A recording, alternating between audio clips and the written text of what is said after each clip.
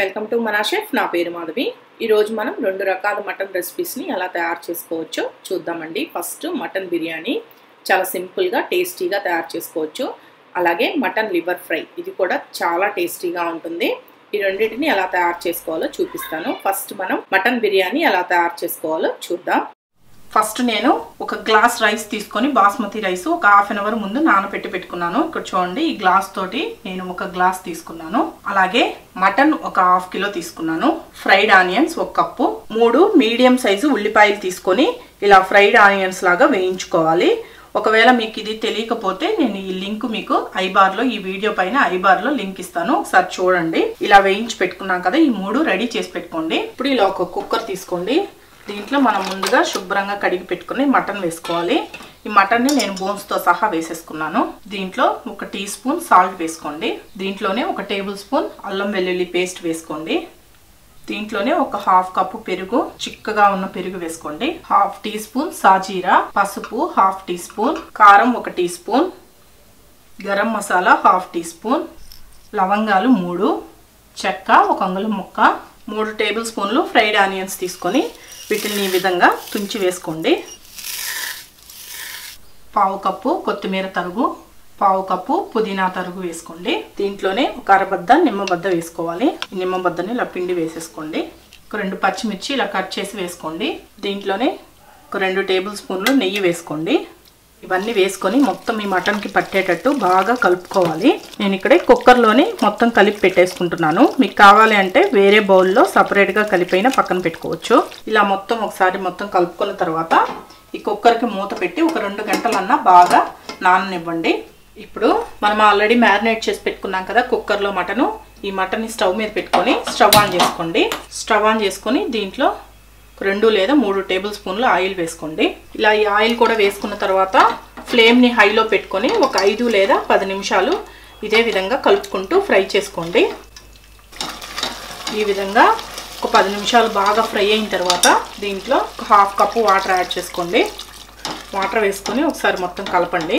ఇలా మొత్తం ఒకసారి కలిపిన తర్వాత కుక్కర్ కి మూత పెట్టి 5 విజిల్స్ వచ్చేదాకా వెయిట్ చేయండి ఇప్పుడు ఒక 5 విజిల్స్ వచ్చిన తర్వాత ఈ ప్రెషర్ మొత్తం పోయిన తర్వాత మూత తీసి చూడండి చూసారా మనకి ఈ విధంగా వస్తుంది ఇలా వచ్చిన తర్వాత దీన్ని పక్కన పెట్టుకోండి ఇప్పుడు స్టవ్ మీద ప్యాన్ పెట్టుకొని 1.5 లీటర్ వాటర్ పోసుకోండి దీంట్లో ఒక పావు టీ స్పూన్ సాజీరా వేసుకోవాలి ఒక బిర్యానీ ఆకు చెక్క అంగుళం ముక్క లవంగాలు 2 యాలకులు 2 ఇది బిర్యానీ పువ్వు అంటారండి జస్ట్ కొంచెం వేసుకుంటే సరిపోతుంది ఎక్కువ వేసుకోవాల్సిన అవసరం లేదు దీంట్లోనే ఒక టేబుల్ స్పూన్ సాల్ట్ కూడా వేసుకోండి ఇవన్నీ వేసుకున్న తర్వాత మనకి వాటర్ బాగా బాయిల్ అవుతుంది చూడండి ఇలా బాయిల్ అవుతున్నప్పుడు దీంట్లో ఒక టేబుల్ స్పూన్ నెయ్యి వేసుకోండి ఇలా మనకి వాటర్ బాగా బాయిల్ అవుతూ ఉన్నాయి కదా ఇప్పుడు మనం ఆల్రెడీ నానబెట్టుకున్న ఈ బియ్యాన్ని వేసుకోవాలి బాస్మతి రైస్ మొత్తం వేసుకోండి ఇలా వేసుకొని ఒకసారి మొత్తం కలిపి ఉడికించుకోవాలి చూడండి మనకి ఒక 1/2 భాగం దాకా ఉడకాలి మీరు ఏలుతో ఇలా పట్టుకొని చూసారంటే మీకు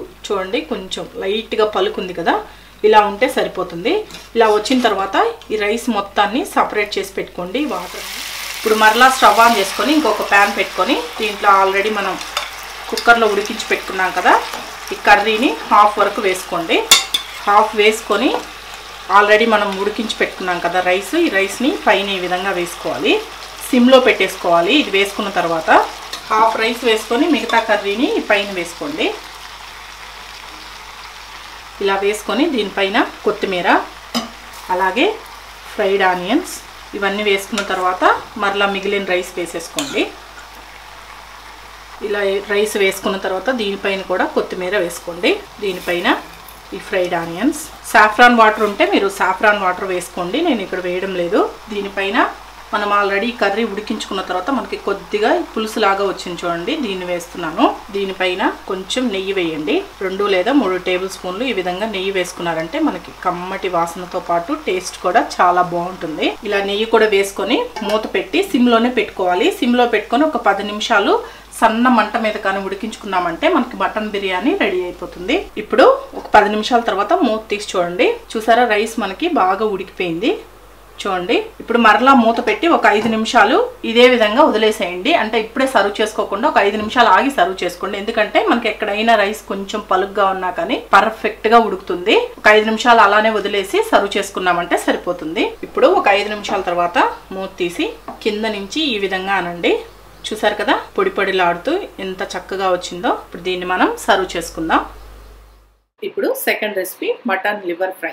చాలా టేస్టీగా ఉంటుంది. ఈ మటన్ లివర్ ఫ్రైని ఎలా తయారు చేసుకోవాలో ఇప్పుడు చూద్దాం. ఫస్ట్ నేను ఇక్కడ 1/2 కిలో మటన్ లివర్ తీసుకున్నాను.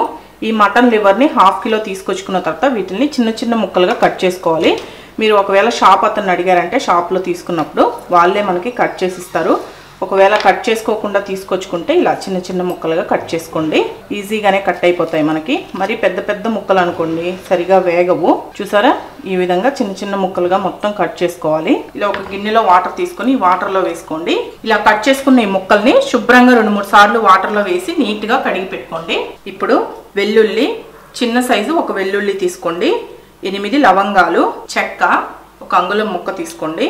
ధనియాలు 1 టేబుల్ స్పూన్, అల్లం ఇంత సైజు ఒక ముక్క తీసుకుంటే సరిపోతుంది. కొబ్బరి ముక్క ఇంత సైజు ఒక కొబ్బరి ముక్క తీసుకోండి సరిపోతుంది. ఇప్పుడు స్టవ్ ఆన్ చేసుకొని ప్యాన్ పెట్టుకొని దీంట్లో చెక్క, లవంగాలు, ధనియాలు ఇవి 3 వేసి దోరగా ఫ్రై చేసుకోండి. మీడియం ఫ్లేమ్లో పెట్టుకొని దోరగా వేయించుకోండి. ఇలా దోరగా వేగిన తర్వాత స్టవ్ ఆఫ్ చేసి వీటిని ఒక ప్లేట్లోకి తీసుకోండి. ఇప్పుడు ఇలా ఒక మిక్సీ జార్ తీసుకోండి. దీంట్లో ఈ అల్లం, కొబ్బరి, వెల్లుల్లి రెమ్మలు, అలాగే మనం ఆల్రెడీ వేయించి పెట్టుకున్న ఈ చెక్క, లవంగాలు, ధనియాలు ఇవన్నీ వేసి మిక్సీకి పట్టుకోవాలి. మరి మెత్తగా పేస్ట్ లాగా చేసుకోవద్దు. కొంచెం కచ్చా పచ్చగా ఉండేటట్టు మిక్సీకి పట్టుకుంటే సరిపోతుంది. లేదు అంటే రోట్లో వేసి దంచుకోండి. టేస్ట్ ఇంకా చాలా బాగుంటుంది. చూడండి ఇలా వేసుకొని దీన్ని పక్కన పెట్టుకోండి. ఇప్పుడు స్టవ్ ఆన్ చేసుకొని ఇలా బాండిల్ పెట్టుకోండి. దీంట్లో 4 లేదా 5 టేబుల్ స్పూన్ల దాకా ఆయిల్ వేసుకోవాలి. కొంచెం ఆయిల్ ఎక్కువే పడుతుంది. ఇలా ఆయిల్ కొంచెం కాగిన తర్వాత దీంట్లో మనం ఆల్రెడీ శుభ్రం చేసి పెట్టుకున్న ఈ మటన్ లివర్ ముక్కలన్నీ వేసుకోండి. ఈ ముక్కలన్నీ వేసుకున్న తర్వాత దీంట్లో మీ రుచికి సరిపడా సాల్ట్ వేసుకోండి. ఇలా సాల్ట్ మొత్తం వేసుకొని ఇలా మొత్తం బాగా కలపండి. ఇలా కలిపిన తర్వాత ఒక 10 నిమిషాలు మీరు మీడియం ఫ్లేమ్లో పెట్టి ఉడికించుకుంటూ ఉన్నారంటే మీకు వాటర్ వస్తుందండి. ముక్కల్లో నుంచి వాటర్ మొత్తం మనకి బాగా ఇంకిపోయి ఆయిల్ పైకి తేలుతుంది. అలా వచ్చిన దాకా మీరు ఉడికించుకోవాలి. ఇలా మొత్తం కలుపుకున్న తర్వాత మీడియం ఫ్లేమ్లో పెట్టి మూత పెట్టండి. మూత పెట్టి ఉడికించుకున్నారంటే మీకు చక్కగా ఉడికిపోతాయి మొత్తం. ఒక 5 నిమిషాల తర్వాత మూత తీసి చూడండి ఈ లివర్ ముక్కల్లో నుంచి మనకి వాటర్ బాగా వచ్చాయి. చూడండి ఎన్ని వాటర్ వచ్చాయి. ఈ వాటర్ మొత్తం బాగా ఇంకిపోవాలి. మనకి ఇంకిపోయి ఆయిల్ పైకి వస్తుంది. అలా వచ్చిన దాకా ఉడికించుకోవాలి. మరలా మూత పెట్టి ఉడికించుకోండి. ఇంకొక 5 నిమిషాల తర్వాత మూత తీసి చూడండి. చూసారా మనకి వాటర్ మొత్తం బాగా ఇంకిపోయి ఆయిల్ పైకి తేలింది. చూడండి ఇలా రావాలి. ఇలా వచ్చిన తర్వాత దీంట్లో 1/2 టీ స్పూన్ పసుపు వేసుకోండి. 1 టేబుల్ స్పూన్ కారం వేసుకోండి. ఇంకొంచెం కారం ఎక్కువ కావాలంటే వేసుకోవచ్చు. ఈ పసుపు, కారం 2 వేసుకున్న తర్వాత బాగా కలిపి మీడియం ఫ్లేమ్లో పెట్టుకొని ఒక 2 నిమిషాలు మూత పెట్టండి. ఇలా మూత పెట్టడం వల్ల ఈ పసుపు, ఉప్పు, కారం వేసాం కదా ఇవి మొత్తం ఈ ముక్కలకి కొంచెం పడతాయి. ఒక 2 నిమిషాల తర్వాత మరలా మూత తీయండి. మూత తీసి దీంట్లో ఆల్రెడీ మనం మిక్సీకి వేసి పెట్టుకున్నాం కదా ఈ పొడి మొత్తం వేసుకోవాలి. మసాలా మొత్తం ఇలా వేసుకొని ఈ మసాలా బాగా పట్టేటట్టు 1 నిమిషం ఇలాగే కలుపుకుంటూ సిమ్లో పెట్టి ఫ్రై చేసుకోండి. ఇలా 1 నిమిషం ఫ్రై చేసుకున్న తర్వాత దీంట్లో లాస్ట్గా కొత్తిమీర చల్లుకొని సర్వ్ చేసుకుంటే సరిపోతుంది. చాలా రుచిగా ఉంటుందండి. తప్పకుండా ఒకసారి ట్రై చేసి చూడండి.